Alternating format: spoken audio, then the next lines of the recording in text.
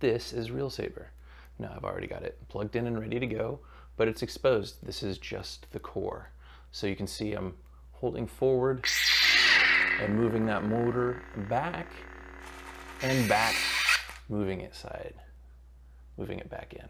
So we'll go ahead and launch that out forward. You can see I'm changing through the colors there by holding left, changing back through the colors, holding right.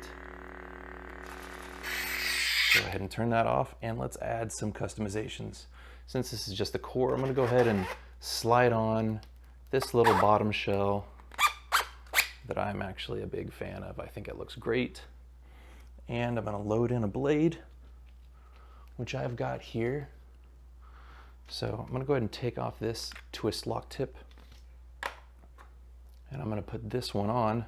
I'm going to preload that through the bottom and angle this up. You can see here that I'm just angling that blade right into place. And sometimes this takes a minute. It's kind of hard to see here. So I'm just getting that angled in there. Now I've got that lined up nice right there, and I'm just tightening the thumb screw right into place. That's why there's a gap on the back, so that this is all manageable. We've already got our twist lock tip on there, so I'm going to just line that up and click it into place. Now we're ready to go. So I'm going to hold back on the joystick and reel the blade in.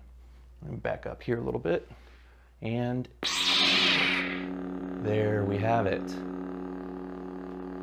Changing colors, the red's pretty nice, and retracts. And there you go.